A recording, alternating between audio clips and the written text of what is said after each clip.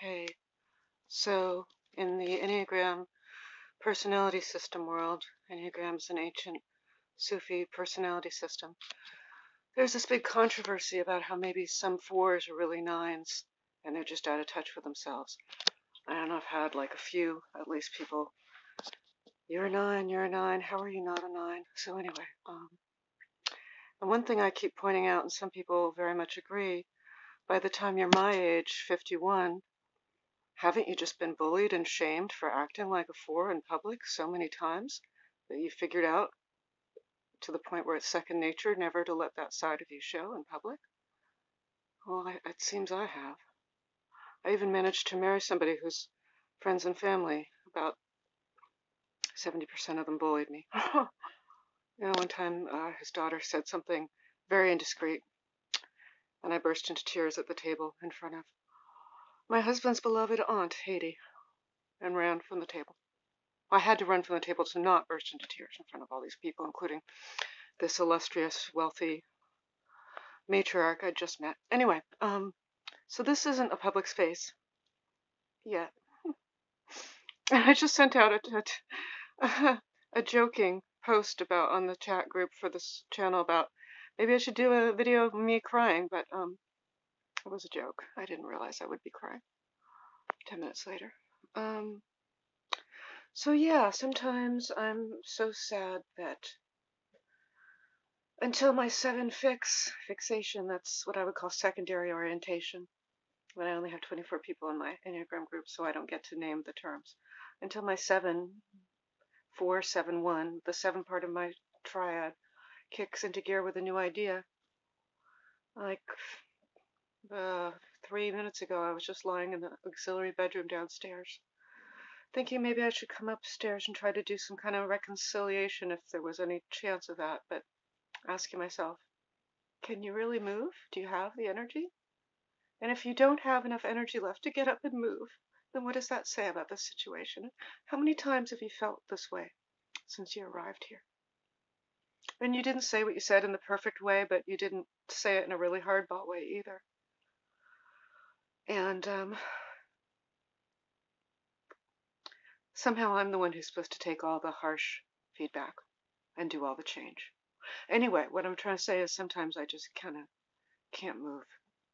And my therapist thinks it must mean that the kind of defining trauma for me happened before I was old enough to talk, because when I'm really upset, it's hard to talk. And I feel all my emotions in the 5th chakra.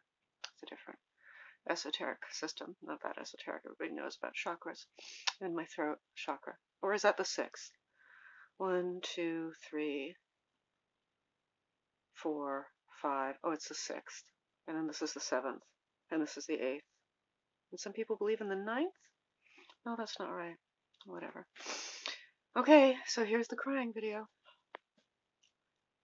Am I dark and brooding enough to be a 4 yet? Oh, actually, I don't really want to end on that note, because who gives a fuck about that controversy? What was I going to say? Oh, yeah. So, sadness for me is it's not biochemical. It's very situational. And since I'm what we call a social 4, my God, the filling fell off the front of my tooth. And then this was fake from a long time ago. My cousin and I have almost exactly the same one. And then just like a year of smoking and a couple years of Merlot. And my God, well, as also I haven't brushed my teeth since yesterday or the day before. I'm just too busy making videos and chatting about my videos. So anyway, oh yeah, so since I'm a social 4, my tears, although I did cry a little bit about my phone and anxiety, but no, my tears are really about, if it was just the phone, I probably wouldn't have cried. It was, oh God, you and I and you and I and you and I, and then it was my mother calling me, and then now I don't know where my new $383 phone is. Maybe I left it in the Uber. Maybe I left it on the front lawn and somebody jumped over the fence and took it. Or it's always about people. It's social, But people think that social types love to socialize or are sociable, and I think that's not true. Sometimes recently I was wishing that I could live with just nobody else at all, no contact with anybody. But then how would I have food or shelter or clothing or electricity or whatever? I couldn't figure that out. So back to people. No, it just means that you're tuned in to people. Like somebody gets a look on their face and you think, oh, are they mad at me?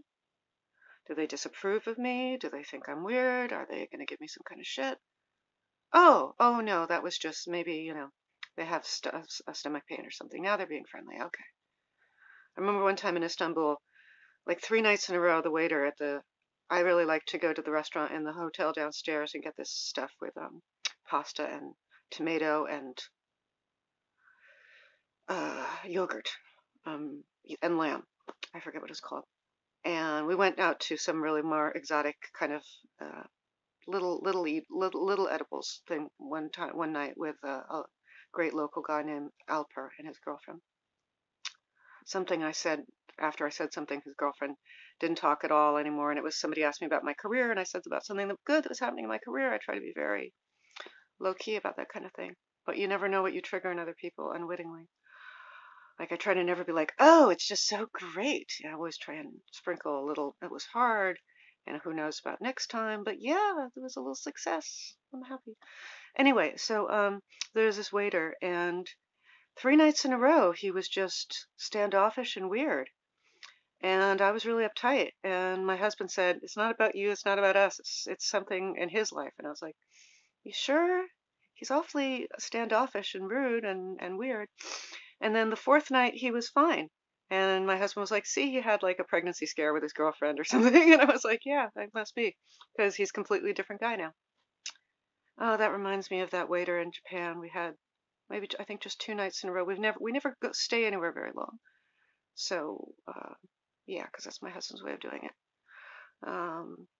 Best men's holidays except for Mexico, and never ever stay anywhere for very long. I wanted to stay in Paris longer last time. Anyway. But in Japan, yeah, there was this waiter and he was just so sweet. People of Japan are kind of, it's like everybody's kind of feminine, but the women are kind of stereotypically feminine, but with a sort of strong core. So there's like a really, like very yin with a certain, just enough yang thing happening there. But yeah, like you're tempted to think it's a sexist culture because the women are soft spoken, but then you realize the men are soft spoken too. And you just feel free to be soft and kind and gentle. And that's why I felt so at home there. Maybe underneath it all, I'm soft and kind and gentle. Who knows? Whatever. Okay. 4 with 5, 471 out.